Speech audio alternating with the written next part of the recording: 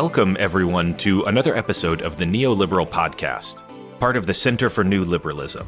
I'm your host, Jeremiah Johnson, and my guest this episode is Noah Smith. Noah, welcome to the show. Hey, thanks for having me back on.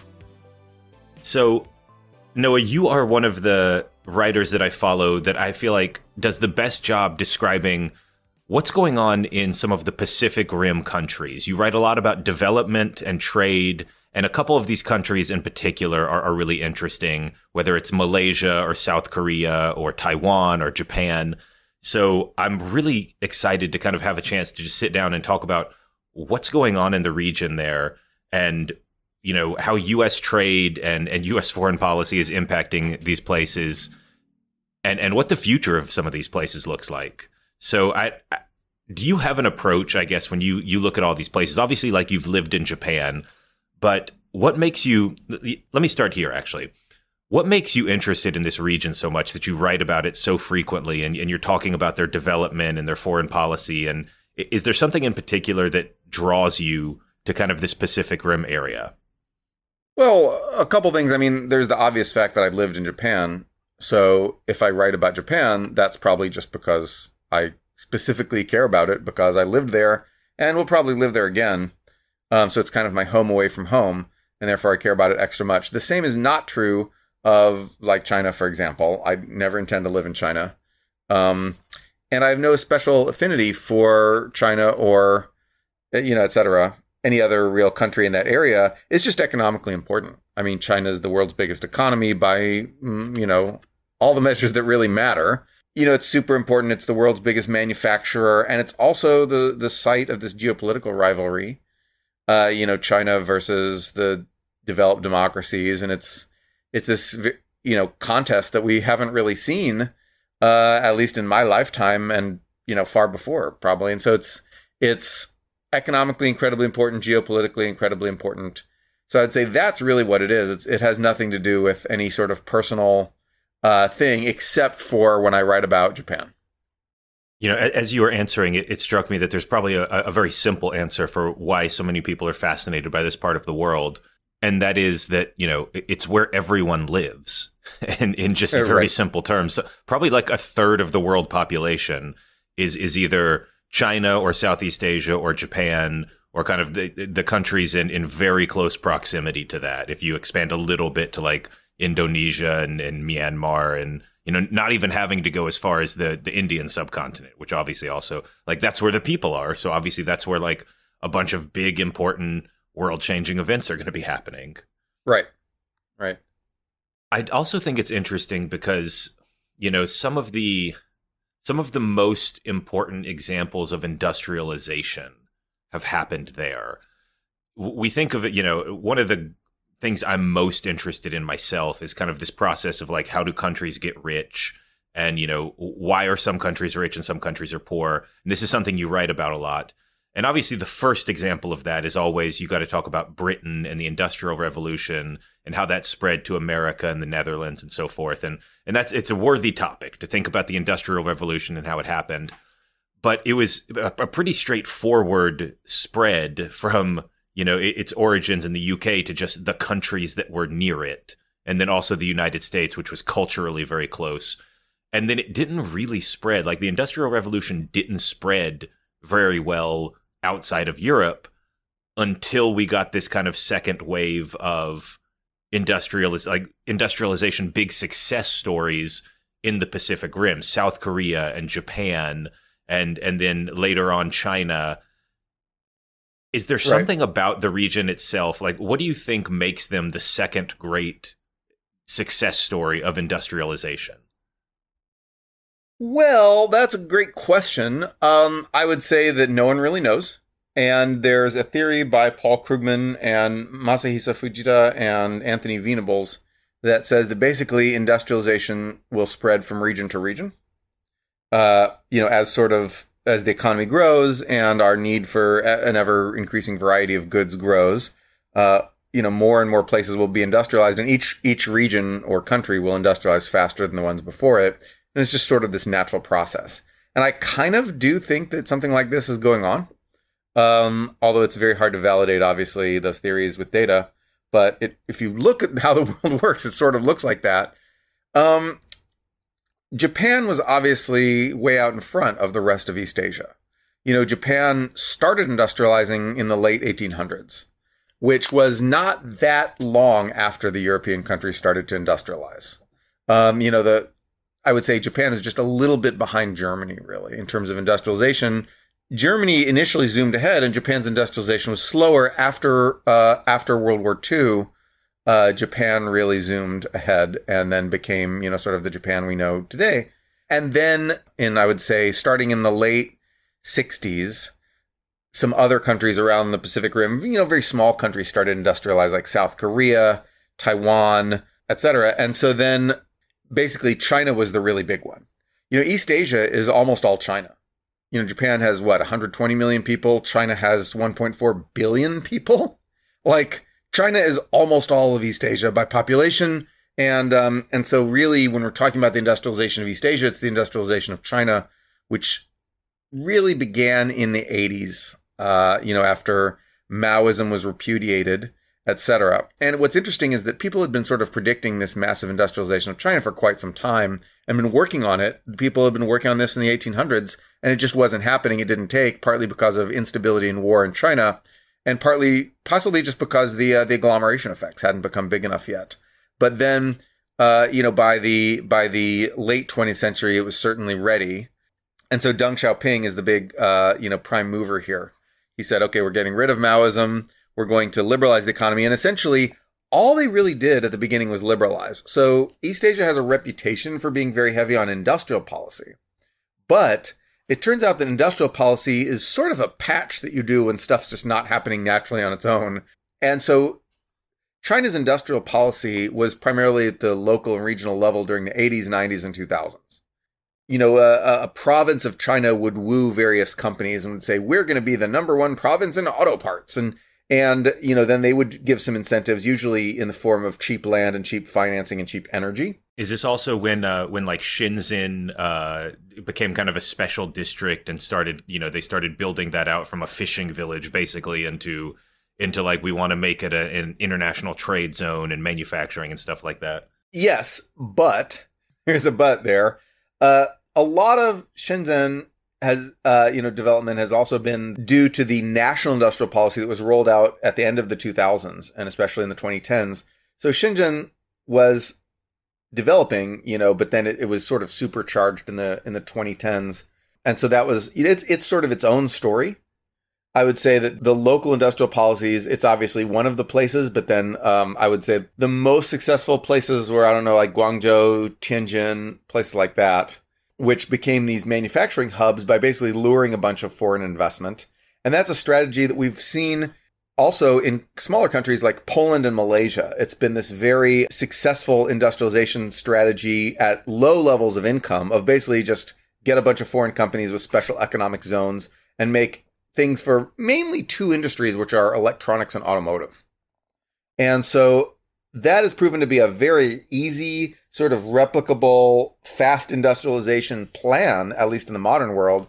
As long as you're at low levels of income, it's not clear yet how far that plan can take you. Can I ask about that real quick? Because I know you've written about this before. Yeah. About kind of, there's I'm going to get the phrasing wrong, but you call it something like the quick and easy plan to get to middle income country status, to get to be about as rich as Mexico or Poland or something like that, right? And there's kind of this playbook. And certainly there's many countries in Asia and outside of Asia, too, that are kind of on this playbook. You could talk about Malaysia, potentially. You could talk about China as now middle income. Maybe even Vietnam or Thailand to some extent are on this route. I don't know as much about them.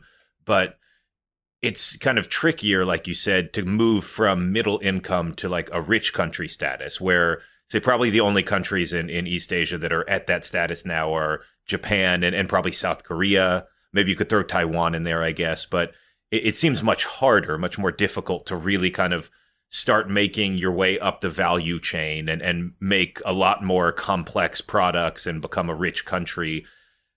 Do you have some sense of like why certain countries in Asia have been able to make that jump and other countries are finding it more difficult? Well, one, the answer is at this point, I just start making stuff up because nobody really knows the answer to this question. And there you go. I am not going to stop you at all. Everybody, it's a hotly debated area of blah, blah, blah. And so, not enough countries have done it for us to really get replicable patterns here. Only a few countries. Many countries have made the jump to, like, I don't know, $15,000, $20,000 of income, or even now more making it to $30,000. Very few have made it to like the $40,000, $50,000 range. And so, you see a big drop off. You see basically just, the developed democracies, Japan, Korea, Taiwan, and then like some petro states, I guess, Singapore obviously is a city state. You just see like a small handful of countries. But I would say that one important thing is strong companies. That you saw this with Japan, you saw this with Korea. Companies that built very strong brands and did a lot of research in-house. With Korea was the chaebol. You saw especially Samsung, Hyundai, LG, and a couple others. Those companies were extremely pivotal for South Korea. That if you're talking about South Korea being a high-tech superpower, it's not South Korean universities that really drive this. It is Samsung doing research in-house. And if you look at Japan being a high-tech superpower, you do see actually a good amount of research at Japanese universities. But what you really saw during the 80s, during the 70s and 80s, when Japan, Japan is number one, blah, blah, blah, kind of stuff, it was really companies doing this. And it was some consumer companies you've heard of like Sony and Panasonic, which was then called Matsushita. Yes, it was partly them, and it was partly a bunch of, sort of back-end infrastructure companies you've never heard of. But Japan was extremely, and as is to this day, extremely corporatist. And these big companies were very effective at building brands, which is one thing that gives you pricing power. They were very effective at doing in-house research, and they were very effective at developing talent. And so I think that the value of these large, powerful corporations that are pretty independent from the government as a way of getting to the final rung of development is understudied and underappreciated. I'd say that we're not corporatist enough in our thinking about development. And that's the thing that's going to get people to yell at me a lot, but that's just sort of from anecdotal evidence. And I think that with China, you really started to see this with really one company. Well, we saw some IT companies, but then really Huawei was the company that was really starting to go on the same trajectory as, as Samsung or, some of these other companies, Panasonic, Sony, whatever, from back in the day. Huawei was really starting to tread down the same path. And then the United States was like, no, you're affiliated with the Chinese spy agency. And so we're going to smack you down and kill you. And we've actually been fairly effective at smacking it down so far. There are so many things I want to ask about there. But the first thing I'm going to say is just, I'm going to take a clip from this episode. I'm going to have Noah saying, we are not corporatist enough, and just cut it right there and get you in real trouble on twitter.com. That's fine. No, you can absolutely do that because honestly, we undervalue the benefits of these big corporations.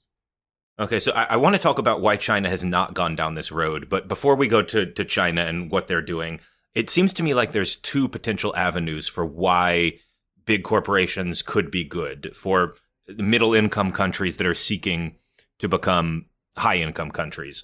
The first one is kind of a political argument that it's good for society in general to kind of have competing spheres of power. And, you could go all the way back to like the English experience of Industrial Revolution, and they had kind of the landed gentry, but there was also this growing influential and powerful class of like middle class shopkeepers and industrialists who, they played against each other, and it was very beneficial that, there's different forms of power. It seems to me maybe beneficial that there's these kind of, companies that can just be a different source of cultural power, be like a part of civil society that is not the government. I'm curious what you think about that. The second thing that pops into my mind is just trade. That, most of these companies, whether it's Samsung or whether it's Sony, they're doing a significant amount of their business outside of their country. That, Samsung didn't get to be what it is by selling to South Korean consumers. It got to be the giant that it is because it sold to the whole world. And I wonder if that's also a part of it, that you need not just big companies, but you need big companies that are able to play and succeed in international markets.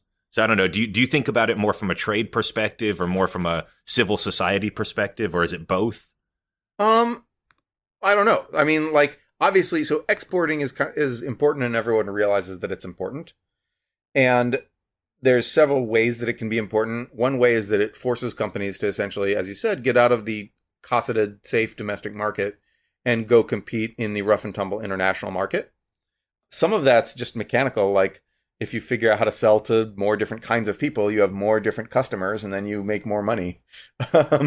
That's part of it. But then part of it is... I'm jotting this down in my how to run a business 101 notes. How to run a business. Figure out how to sell to more different kinds of customers, and then you broaden your customer base, and then you make more money, and then your measured productivity goes up. Yay. So that's part of it. But then another part of it is that, if you're competing against a bunch of international, multinational companies, you both learn from them. And by the way, most learning comes from hiring people away from other companies. That's how corporate learning happens. You just hire the people from the other companies, and that's how you learn from them. And so that's really important. So that's one thing you do. You learn from these other companies, and you import foreign technology, and you observe your people in your branch offices and your salespeople overseas. Just observe how all the other companies do it, and it also forces the government to allow importation of foreign technologies in ways that disrupt existing political economic arrangements at home, which it can be very important. Because I think the biggest barrier to development is that incumbent elites resist change in general because they'd rather be a big fish in a small pond than a small fish in a big pond. They want to preserve their relative position by keeping a society in stasis, and this is the biggest barrier to economic development. Sort of this pressure to compete with foreign companies can be one thing that helps overcome that a little bit. So I think there's many postulated ways that exporting can really help a country to raise its productivity levels and import foreign technologies and et cetera, et cetera. But the fact that it does is pretty well documented. Danny Roderick shows that catch up in productivity among companies in export industries happens much faster than catch up in productivity of industries that serve the domestic market. So, for example, retail takes a long time to catch up. I lived in Japan for many years, and not many, but 4 years. And then I've been going back there a month out of every year forever. And I will say that in terms of retail, when I first moved to Japan, it looked like the 1950s with these giant department stores with these white gloved elevator operators that just, the department store will sell you everything and all the, it was not very efficient. And grocery stores were not very efficient. And now, thanks to one company, I forget what that company's called, but it's the company that runs Aeon, the grocery store. It's this big retail company. They're basically making things more westernized and more efficient. And it's not really westernized. It's just a thing that happened in the West first by accident. And by the way, that's an important distinction right there. The idea that successful things are specific to the cultures that first discover them is a toxic and poisonous idea in development. The idea that, for example, if you have a grocery store that looks like Safeway, that's inherently Western instead of just a good way to organize a grocery store. That's sort of a bad, toxic idea. The idea that, a Henry Ford type assembly line is Western style of manufacturing back in the, 30s or 40s or whatever, that was a toxic idea. And one of the reasons Japan was able to develop ahead of other countries in its region is that it was able to successfully unbundle the idea of foreign techniques and technology from the idea of foreign culture. And there was this expression, which is probably the most significant expression in terms of the culture of Japanese industrialization, which is wakon yosai, which is, you always have to say it like a Japanese narrator. Wakon yosai. That's the Japanese equivalent of the trailer guy. Imagine a world where, anyway. But wakon yosai was basically Japanese spirit, Western things. And what that basically meant was we're going to take these methods of industrialization and these methods of, these technologies and these methods of business organization and these methods of production and et cetera, and these methods of doing taxation and these methods of building roads and these methods of building an army and blah, blah, blah, blah, blah, blah, blah. We're going to do all these things, but we're going to retain our essential Japaneseness and our essential Japanese character. And that was partly bullshit because partly what happens is modernization, economic and technological modernization changes a lot of countries in the same way. There's convergent evolution of everywhere because they discover best practice. So partly that was bullshit, but partly it was true. If you look at Japan, it's recognizably not Western in many ways, and in fact, even different from the other countries in East Asia in substantial ways.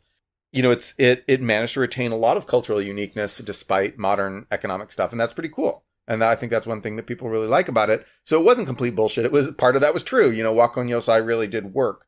And so this that idea is one of the most important ideas in development, because foreign business practices and institutions and infrastructure and technology get resisted partly because of this sort of cultural defensiveness. We'll lose our traditional culture. We'll become Westernized, right?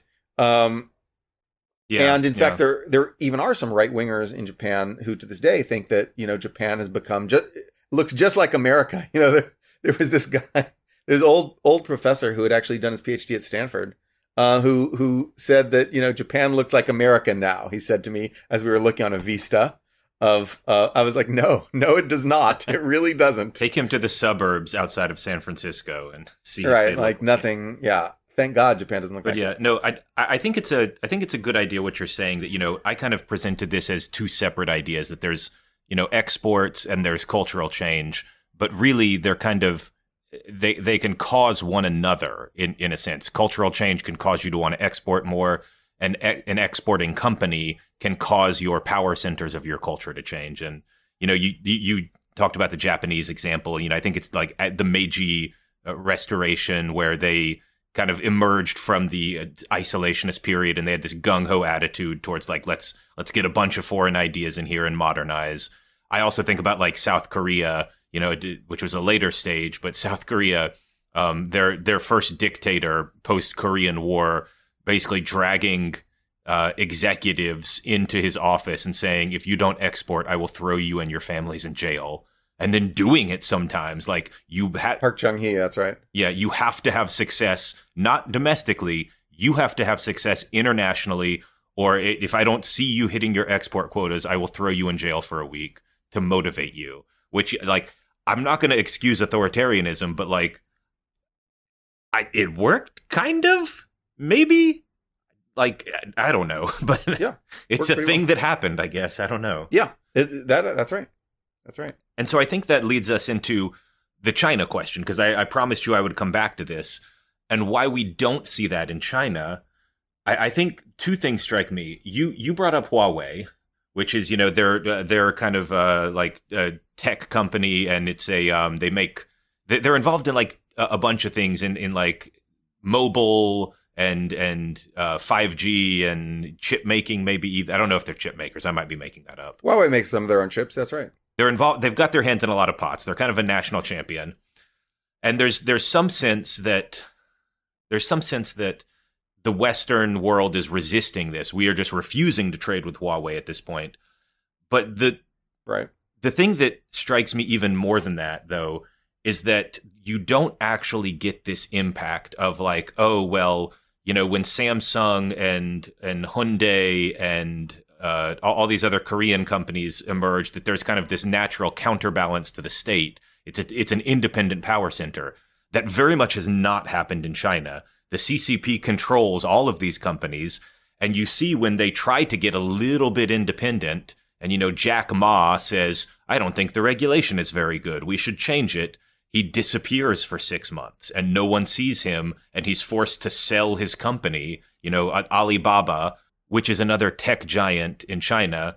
Like they basically like the form of cancel culture that exists with like torture and guns seems to have happened to Jack Ma. That seems like a much bigger problem to me, rather than just the West saying we're not going to trade with Huawei. It's like these companies are not allowed to like become independent power centers. They're essentially just arms of the communist government. That's right. And but notice that they cracked down hard on Tencent as well, even though, Tencent, unlike Alibaba, never showed an ounce of desire for independence. Tencent and also Baidu, like these companies basically said, Jack Ma tried to be a little bit independent. And so, of course, they cracked down on him for that reason. But I think people get distracted by that. I think what really happened was that China's leaders decided, okay, we don't want to become a country that specializes in IT. We don't want to become giant Estonia. They were never really in any danger of becoming giant Estonia. But what was happening was that all the top, young, smart grads in China wanted to go work for Tencent instead of Huawei. Can I just say, giant Estonia is going to enter my lexicon, by the way, now. Giant Estonia. I mean, you can't, Estonia does pretty well for itself. In fact, I should write a post about that. East Europe is a great software cluster, and it's, software is just a lot less labor intensive than manufacturing and maybe less subject to clustering effects because it's remote. You can transmit it really easily. And that's a bit of a sidetrack. But what happened was that China's leaders, in addition to not liking Jack Ma, nobody cared about Pony Ma. Can I ask you one? I'm gonna follow that sidetrack for just 1 second. I promise we'll get right back to it. Go ahead. But I have to get your take on this. What odds would you put that in the next 20 years, one of the Eastern European countries has a higher GDP per capita than the UK, like Poland or Estonia or so? Well, given the way the UK is going, I'm pretty positive about that. I mean, the low bar, you compared it to the UK. I think there's a chance that 25 years from now, we're hearing about low income people from the UK moving to Poland for better wages. That's right. Anyway, sorry. Let's get back. You're talking about some other Pony Ma. Pony Ma, do you know who that is? I do not. Pony Ma is the founder of Tencent. So it's just a bunch of Ma guys. It's Jack Ma. It's Pony Ma. It's a couple Ma's, no relation. It's just the Ma gang. It's the Ma's. They're I don't think they're related. You never heard of him because he just sucks up to the Chinese state. I don't even know who founded Baidu, actually, because they're just some gray faceless people who suck up to the Chinese state. And China was still cracking down on these companies. Didi was, obviously an arm of the Chinese state, and they were still cracking down on Didi, which is just the Chinese Uber clone, right? And so, why were they cracking down on these companies? It wasn't just to eliminate it, or even primarily to eliminate an alternative center of power. It was because China was worried that too much talent was flowing into these companies, and that instead it wanted that talent to flow into hardware. Basically, there's this sort of boomer idea that hardware is real power, software is bullshit. This is Trump yelling about U.S. steel and how we don't build anything anymore, kind of. That's right. She is much more Trumpian than you realize.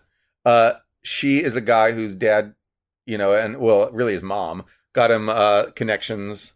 He really failed his classes. He was one of the princelings. He was, there's this phrase in China, the princelings, the children of the important people in there's a cadre of important people for the first 10 years of Mao's rule. And exactly. Xi Jinping's father was one of those. And what's funny is he was actually thrown out of power and exiled and he died in shame or whatever. But she still kind of was I guess he didn't imprison the child too. So right. Although she did live some of his youth in a cave, making him the only major world leader, to my knowledge, that has been an actual caveman. Now that Osama bin Laden is no longer with us.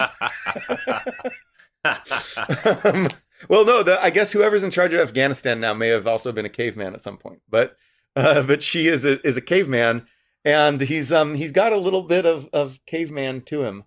I don't even think of him as Trumpian as much as Stalinist. I look at Xi and I think about no, he's not Stalinist. I think he is genuinely Stalinist. He has some of the same talents as Stalin. So Stalin's main talent was just was taking over an existing big organization, Communist Party, by turning it into a personalist gang. Yeah. And Xi has that skill. He has that same skill. His whole theory of why the Soviet Union collapsed is that they got too soft. They started allowing reforms. They lost their taste for cracking down. And, basically that abandoning Stalinism was the wrong move as far back as Khrushchev. Right. And that was actually a popular Chinese line at the time. This isn't Xi's idea. This is something Mao said at the time. Yeah. But but Stalinist in his political ambitions of just building a personalized state, but then also he seems much more 5-year plan-y to me than because Trump's steel stuff is really just vibes. He really just wants what steel represents. Complete vibes. Whereas Xi thinks, I see him more as well, we just have to build this X number of microchips and X amount of steel and it gives me very 5-year plan kind of Soviet vibes, to be honest. Barry Naughton, probably the premier Western scholar of Chinese industrial policy, has written a good short book on how Chinese industrial policies change. And basically It started changing in the late years of the Hu Jintao period, and then but it really intensified under Xi Jinping, especially in 2015. And that was the shift from this local regional industrial policy to a nationalized industrial policy, where basically now the government, the central government, is going to tell us to tell people what to do, and throw huge amounts of money at it. And it's been pretty unsuccessful, to be honest. A couple studies have shown that the companies and the industries that got the money thrown at them ended up doing a little bit worse. And that's not just positive. I mean, like, it could just be, there could be reverse causation here. It could be that just, they were trying to shore up these failing companies, but probably not. Probably what happened is that there's something like a resource curse with these subsidies, where basically these companies that suddenly Xi Jinping was throwing huge amounts of money at their head, they were like, money, we don't need to innovate. And so trying to do this industrial policy via subsidies, massive subsidies, was probably a bad idea. And then Xi Jinping's other sort of innovation, which is to do industrial policy by subtraction, to basically smash the tech industries and the real estate industries in the hope that talent and money would then flow to the stuff he really wants. That was even worse. That was just an absolute disaster. Do they seem to have realized that? Because it seems like they've started to ease up on the, like, hey, we're not going to be cracking down anymore. And it's hard to know when you only speak English and you have to kind of rely on like secondhand reporting on some of these sources. But it seems like they realized like we did an oopsie to some extent. That's right. That's right. Yeah, they're trying to backpedal now, and it's just not clear what's going to replace that. I think that what you see right now is a charm offensive. I'm going to write about this soon. China's going on a charm offensive, starting with international finance people. And, in 2018, Xi was presenting China as a champion of globalization. That changed and he was not actually acting as a champion of globalization, because China was working, the Made in China 2025 initiative was in full swing. And China was, the 1,000 Talents program was trying to lure Chinese people back from overseas. And then China was trying to onshore all its supply chain. So it was being very sort of economic nationalist in the 2010s, but pretending to be this champion of free trade, because that allowed it to score points against the idiotic Trump administration in international sort of opinion. They're trying to go back to that. They're not really becoming pro-globalist, but they're talking up a game about pro-globalism, and they're starting with, and what they're doing is they're going to the finance companies and saying, hey, come invest in China. You can make some money here as long as you yell about, how like decoupling is so bad and the United States industrial policy is so bad and all this stuff. And they're succeeding with that. You see that Hank Paulson wrote an op-ed in Foreign Affairs the other day saying, we know we don't need protectionism. We need to go back to globalization. We can't just get rid of China. Of course, U.S. efforts have not been an attempt to get rid of China, just to get rid of the Chinese semiconductor industry, basically. Yeah, so you're seeing this big push, and they're trying to essentially suborn, maybe that's the wrong word, maybe that's too strong a word, but they're essentially trying to suborn U.S. and European finance companies and also the economic elites, the Davos people whose money comes from saying things to banks, talking up a game to banks. And those sort of intellectual people who are, like consultants and private bank economists and like, occasional like members of international economic institutions. Yeah. Who give speeches to banks, and that's how they make their money. And so China's trying to basically get those people and to get the investment banks and to get the finance people. And this is how they're doing their charm offensive, because they realized that the tack that they were on, that they started in 2020 and went through basically 2022, of those 3 years, they made a misstep. They realized they screwed up. And they screwed up with this sort of subtractive industrial policy of smashing the industries they didn't like. They're backpedaling on that. And they screwed up with the wolf warrior diplomats and sort of bellowing at everybody. And so they're saying, okay, well, things were going pretty good in 2018. Why don't we just rewind to 2018 and pretend that the last 3 years didn't happen? There's an old rule in online discussions that I really like. And it's like what you say has to either be kind or it has to be correct. And like if you're going to be unkind, you'd better be right. You better have your facts straight. And if you're going to be wrong, you better at least have been nice in being wrong. Because if you're an asshole and you're wrong, that's when people hate you. And it seems to me like China's kind of running into this economically, that number one, they were kind of an asshole to the whole world for a little while. And they did a bunch of horrible stuff in Hong Kong and in Xinjiang that made everybody very leery of them and think that they were awful. And, Right. you can do that as long as your internal economic policy is succeeding wildly. If you're growing at 8 to 10% a year, every single year, it doesn't really matter what the world thinks of you, right? But if your internal economic policy starts to falter and you start to mess up, and now for some reason you've smashed all your biggest companies for no discernible reason, and now the rest of the world hates you, that's when you're in trouble. Right. And so they were obviously in trouble, and they're trying to backtrack. And that backtrack will be the big theme of 2023. As far as China's concerned, 2021 was the year of overreach. 2022 was the year when sort of the bill came due for the overreach, and 2023 will be the year of the backtrack. And what's really going to be the theme of 2023 and many of the years moving forward is trade policy, and not just China's trade policy, but U.S. trade policy and trade policy in the region as a whole. I think you had a really good piece around friendshoring, and the U.S. has taken a protectionist turn recently, and some of it you could say maybe is smart. I am not a protectionist. I rarely say anything protectionism is smart, but I do understand the case for trying to shut down like China's semiconductor industry. There's a national security argument there, and I can be okay with that, under the right circumstances. Some of the U.S. protectionist lean is just dumb, that we're, doing shit with Canada's lumber that makes no sense or whatever. But U.S. trade policy is a big deal right now. How would you summarize the idea that, number one, what the U.S. is doing and what they should be doing? Because you wrote about this with friendshoring. Yeah. So, right. This idea that the U.S. can go it alone is not an idea Trump made up, but it's an idea Trump latched onto because it's an old and stupid idea, and Trump latches onto every idea that's old and stupid. And it is an idea that the Biden administration people have to a small degree, or to some degree, because they haven't stopped to question it, and they haven't stopped to think about it. And they haven't been able to think of it in a different context. And so my goal will be to try to get in touch with them and try to get them to think of it in a different context.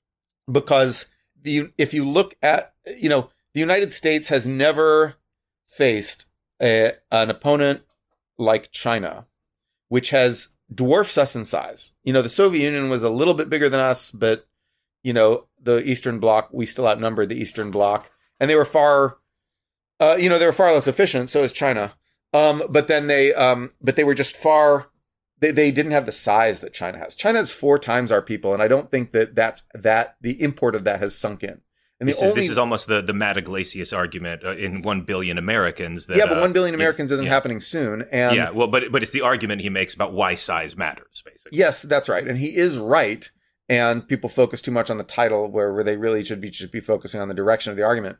But that aside, this century, if we pump up immigration, blah blah blah, we might reach 500 million Americans, but we're still outnumbered, more than 2.5. We'll be outnumbered 2.5 to 1 by China in the very best scenario. And so we're a small country compared to China. We're small. We need to get used to being small. We've never been small before. We've always been big compared to our adversaries, or at least equal sized. The communist bloc, we were about equal size with them. And then we really overmatched in terms of size. We really overmatched Germany and Japan and Britain, sort of our rivals of yesteryear. And we've never faced an opponent like China, which is just bigger than us. And we need to convert to a different strategy. Of course, one thing we need to do, if you're bigger, one thing you can do is be more efficient. But that's not all we can do. We have to do a lot more than that. We have to get a big gang together. And that gang has to include both developed democracies like the countries of Europe and the Pacific Rim. But in addition, it has to include a lot of developing countries too. And it's going to have to include India, and it should include countries like Indonesia. But it's going to definitely 100%. It's going to have to include India. We need India on our side. I'm not just talking about militarily, because I don't necessarily think that's how it's going to go. But I think in terms of an economic bloc, we need India in our economic bloc. We need to make sure India develops. We need to have good trade relations with India. And this whole paradigm we've learned, this protectionist paradigm we've learned of, oh my God, the jobs are going overseas and blah, blah, blah. So we can't trade with any of these poor countries because actually they're just cheating with their low labor standards and their low environmental standards and blah, blah, blah. They're cheating and all sweatshops and blah, blah, blah. And all these instincts that we learned made sense when we were talking about China in the 2000s. And they didn't really make sense when we were talking about like Indonesia in the 1990s. They made sense for China in the 2000s. They don't make sense for China anymore because China has leveled up past that stage. But they don't make sense for India and for these countries. And we need to get out of this mindset. So what we need to do, it's this interesting sort of balance because it does behoove us to do a lot of this industrial policy we're doing and to take measures against, like Chinese semiconductor industry for security reasons. But at the same time, we need to be opening our markets to India. And that's a thing that just breaks people's brains. People don't understand that. Let me ask you to elaborate there, because you said, I know you're a proponent of industrial policy sometimes, but that doesn't mean all industrial policy is good. So could you elaborate, but here's a way to frame it. Like, what would a stupid, counterproductive industrial policy be doing versus what would a smart industrial policy be doing for the United States, like in your view? A smart industrial policy will focus on sort of industry clustering and exports. So I think that the United States doesn't export enough. We're at a disadvantage because we have a large domestic economy, so it's very, very easy to just sell to Americans.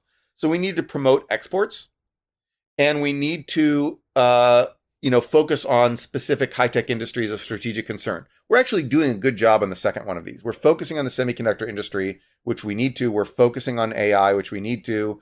We are focusing on, sort of the electric vehicle industry, which I think ultimately we will not have leadership in that industry, but we will have an important presence in that industry, which is all we really need. And I could go into more of that later. But semiconductors are very important. AI is going to be important. So these strategic things we're focusing on, these are important and good, and we're doing that. What we're not doing is focusing on exporting. The United States needs to focus on exports, promoting exports. And a lot of that's going to be reciprocal. We tend to think in terms of net exports and the trade surpluses or deficits. That's not as important. Everyone thinks about that balance, whereas that balance is not as important as gross exports. We just need to sell more stuff overseas, even if we also buy more stuff from overseas, because a lot of the stuff we buy from overseas is going to be intermediate components used to make the stuff that we then sell overseas, because that's how supply chains work. Nobody's thinking in these terms yet. Everybody's thinking in terms of net exports, trade deficits. We're losing, says Trump. We're losing because we have a trade deficit. No, forget about the net. We need to talk about the gross, the total exports. We need to sell more stuff overseas for all the reasons we've been talking about before, because we're this big country and it's really, really easy for companies to just look inward and just think of America equals the world. But America is not the world. The existence of China means that we are now actually a small country. And as a small country, we need to export. And so that's a message I need to drive home. It's really interesting you say that, because a lot of people who want industrial policy are trying to restrict trade. They're trying to reduce the importance of trade. And you're saying we need to trade more, just higher volumes of both exports and imports would be good for us. That's exactly right. And so we need to export more. It doesn't matter if we import more, as long as we're importing from friendly countries. That's called friendshoring. And we need to export more, period, no matter where we export to. And so that's how we need to think about this. So we need more trade. We need to become a more open economy to become a more competitive economy. And we need to stop thinking America equals the world or we'll just build everything by ourselves. And frankly, a lot of the people in the Biden administration advising the Biden administration need to get into this mindset of, America needs a gang and we need to export more. And this internationalist mindset, you need to marry strategic concerns and you need to marry industrial policy with an internationalist mindset, not from a nationalist, isolationist mindset. And that's a very difficult message to get across because it's just not how we've grown used to thinking about these issues in the past. It's always been industrial policy is just a facet of protectionism and one country nationalism and go it aloneism. But no, right. So you're exactly right. It's a weird way to think, and we need to shift people toward it somehow. Do you think what America's doing is in that direction? Because there's a lot of people who are complaining about it. Obviously, China's not happy about it, to be obvious. But even some of our allies, like in Europe, have been like, this is these parts of the Inflation Reduction Act are a betrayal of your allies, because it's some sort of industrial policy that they think might disadvantage their companies or something like that.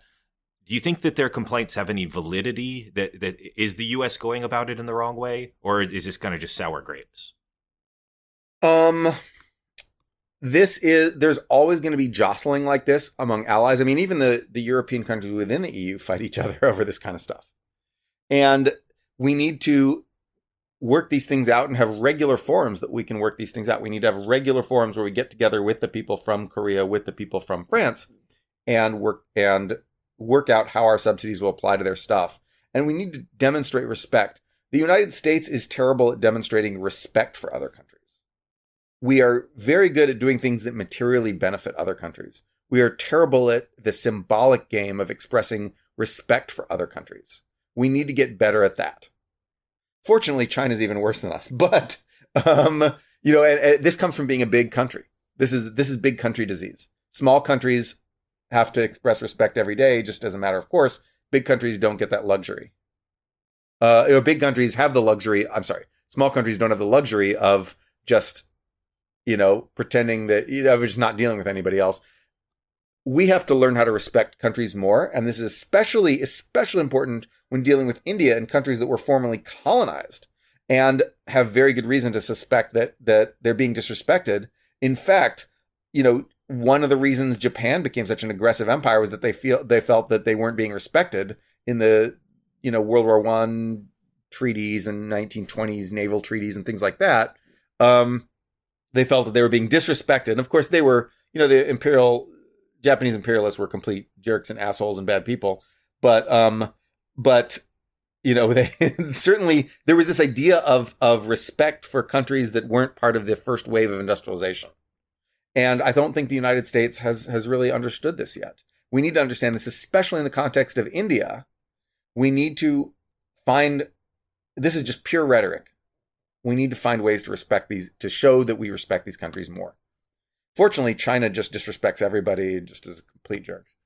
I'm reminded of those sad but funny border clashes they have with India, where everybody's agreed not to use guns, and so instead it's like a scene out of like that movie Gangs from New York, where they all have like sticks with nails in them and stuff like that, and they're like beating each other. Some of them are dying, but they've agreed not to use guns, I guess, because they can't stop from fighting in this weird Himalayan outpost. And so you literally have a mob of people beating each other with sticks. And that's China-India relations at the moment, I think. Yes, exactly. It's Gangs of New York in the Himalayas. So let's talk about the future, because we're talking a little bit about the policy. And I've always been kind of bearish on China in particular. For several reasons, just that, I think their growth is going to slow down, because I don't think Xi Jinping is capable of maintaining that 8% growth forever. I think they're sitting on a demographic time bomb that, in some ways is going to be even worse than what we think of in like Japan. And that's another thing, if you want to get into that, why Japan's demographics are not as bad as everybody else's. But how do you see, the next decade going for China or for Japan or for the region in general? Are you optimistic about kind of the Japan, South Korea, Taiwan trio? Are you optimistic about, from a Chinese perspective, do you think that they'll be able to come out of this pretty well? Well, so regarding Japan, I don't really know. Japan is sort of in a leftist phase. Like leftist ideas are really rising in Japan. Everyone's reading these sort of anti-capitalist books, and that's the intellectual trend in Japan, is toward leftist ideas. And I don't think that's necessarily going to help a lot, but I think that it's probably natural given how much inequality and poverty have increased there. So then I think that, Japan could use a bit more redistribution, absolutely, and a bit more, a better social safety net, but really what it needs is growth. And essentially nobody in Japan is thinking about how to do growth. And so I've got to switch their minds on that. Fortunately, I think the people who run Japan read my blog. And so that's, I've got to... Have you gotten indicators of that before? Like, I've been told that explicitly. Spill the tea. Spill the tea. I want to hear this. Oh, no, I mean, people in the Japanese government said that I'm sort of the pundit that they read because I'm not obviously just a Japan basher or just a Japan, defender or whatever. You're the English language pundit that they read. Yeah. I'm the English language pundit they read. And once or twice I've made some like tiny little recommendation that then I saw got done. And so I was like, perhaps a bureaucrat read my blog and was like, oh, we can make this little change. Was that a weird day when that happened? I have to imagine that's kind of bizarre when something like that happens. It was bizarre. It was also bizarre when I saw my name in an anime. When someone decided to make a character named Noah Smith in an anime. I don't know where this character arc is leading, but I am in favor of it. That's all I'm going to say. I was very surprised, and it was gratifying that the character was just a sexy foreign exchange student, and that was the entire, like, it was just a bit character who was in it for like 5 minutes. And they were like, well, we can't get people to come on our trip if Noah Smith's not going. Nobody's going to come. And then I was like, So I'm sure it's just someone who had seen my blog and was just trying to think of a generic American name, and so just grabbed my name. But then that's someone's out there reading. I don't think Prime Minister Kishida is like reading my blog every day. That's not happening. Maybe someday, but I think that there are probably some people in the bureaucracy read my blog, or just people some bureaucrats stuck in the ministry somewhere are reading my blog. That's useful. So I'm going to try to think about growth and how Japan can promote growth. But really, that's a question for a lot of countries. Britain and Italy are obviously in the same boat, right? Italy's even worse. They're sort of these undeveloping countries where you had their development was supercharged for a while on top of the world, and now their economic models are kind of waning and they're losing ground. Italy's lost more ground than the others, but you've read all the doomerism about UK. UK is not doing quite as bad as people think, but it's not doing great either. It's pretty stagnant. So I need to think about like Japan, the UK, and Italy, how these so-called undeveloping countries, I say so-called, but I made up that term, how they can sort of restore growth. I'm not like some industrial policy genius, but it may be that no one is, right? So I've got to think about this, but I don't want to be taken for like a guru or an expert. And the problem is everyone's looking for a guru, Do you think that Abenomics, like, Shinzo Abe's kind of ideas of, there were like 3 big pillars, I remember. One of them was bring women into the workforce. One of them was monetary policy, I think. But do you think that was pointed in the right direction, even if it didn't get all the way that it wanted to, all the things, it didn't accomplish everything it was trying to do? But do you think it was the right move at the time? Sure. Japan did a couple big things in the 2010s. Japan did several big things. Number one, loose monetary policy, which is now coming to an end. But somewhat coming to an end. It'll still, be there to some degree. That helped a lot. Getting women into the workforce. They only managed to increase the percent of women in management by a moderate amount, but then they managed to increase the percent of women workers by quite a lot. And now Japan has more Japanese women are employed than American women. So that was a big success because you were underutilizing your, half your population, and now you're not, and you're still underutilizing them, but in a qualitative, not quantitative sense, if that makes any sense. And so that was a major change. And then immigration, they really stepped up immigration a lot in the 2010s. Which is something that somehow people don't realize because of the stereotype of like closed off xenophobic Japan, blah, blah, blah. No, shut up. Well, I mean, to be fair, like they earned that for a while, even if it's not true anymore. Like sure, they did. I feel like they've fairly earned that. Right. But. And when you start for a low base and so like right now, what you see is that people, a few years ago, people were like, oh yeah, Japan, only 1%, why do you think it's so open? Only 1% of its population was born overseas.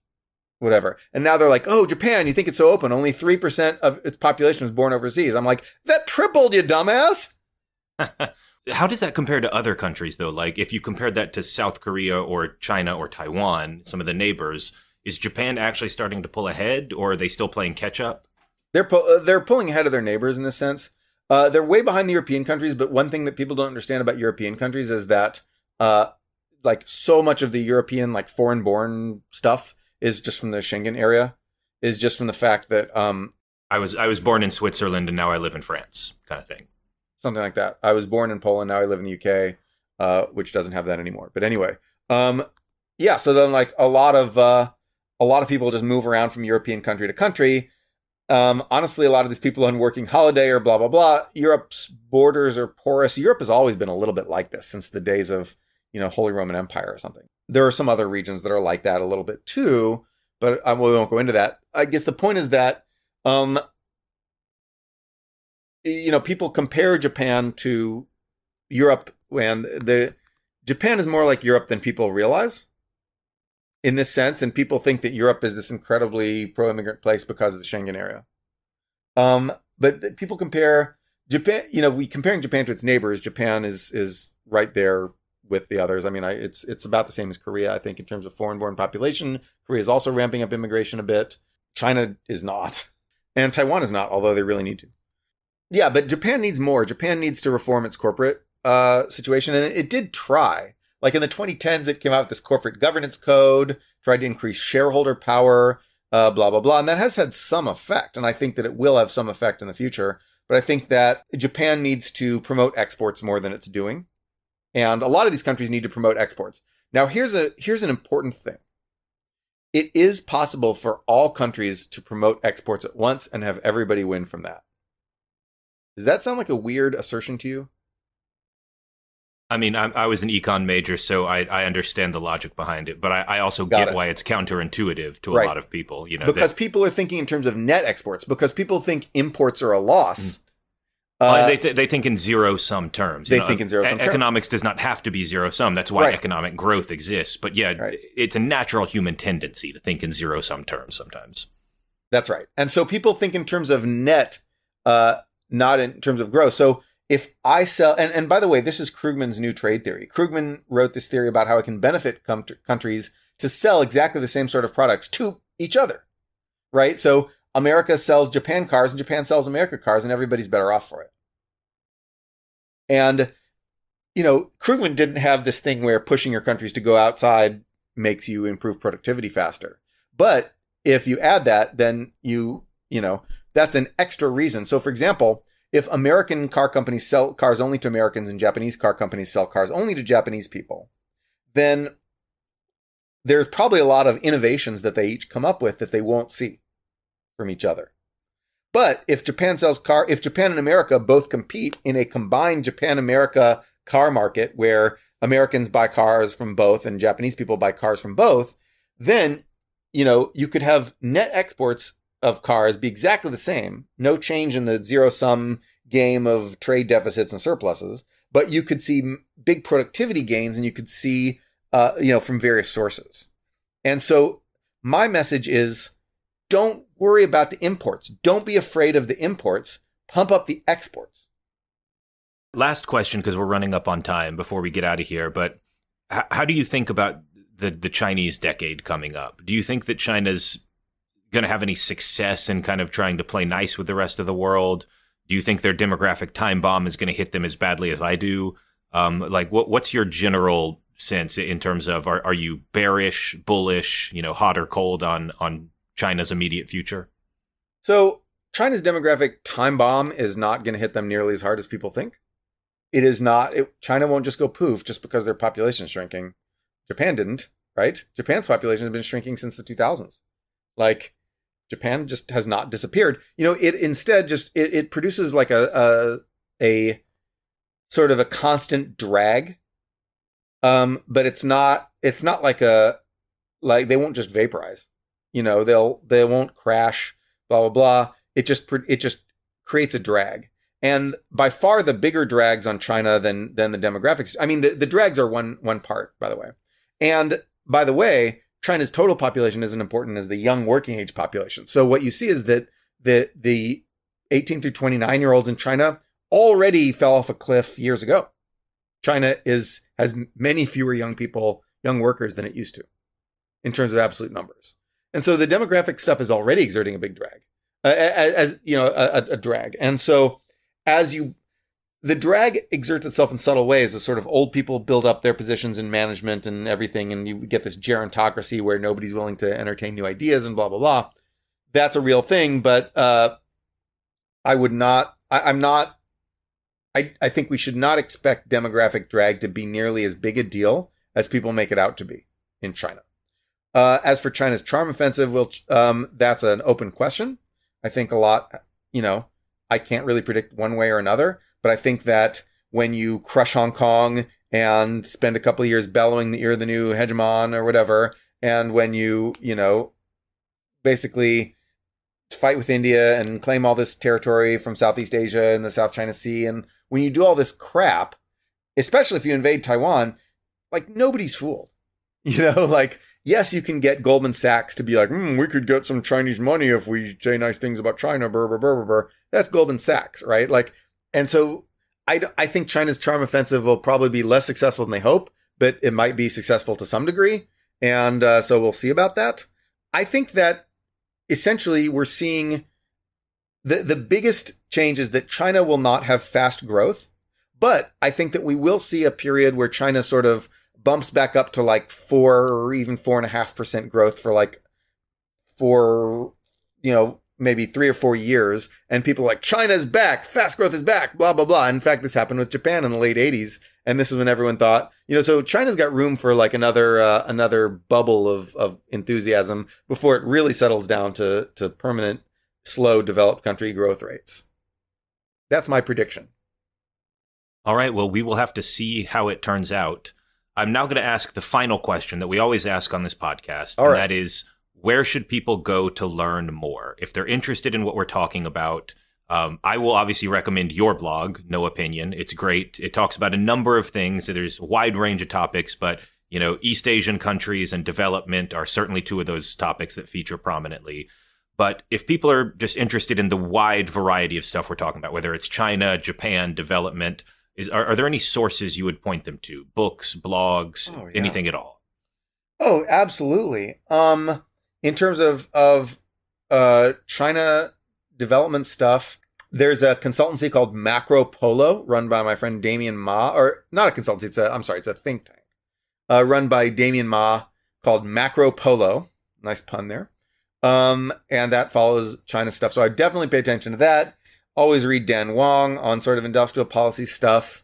Barry Naughton is a great source. There's a bunch of so-called China hands that follow China. Li Chan Ren is a good one. Victor Shi. Shu Li Ren of Bloomberg is absolutely great to read about this stuff. Great columnist. Probably the best China economics columnist in existence. I would say is Shu Li Ren of Bloomberg. No relation to Li Chan Ren. It's the Rens versus the Ma's here. Bill Bishop is sort of a breaking news newsletter.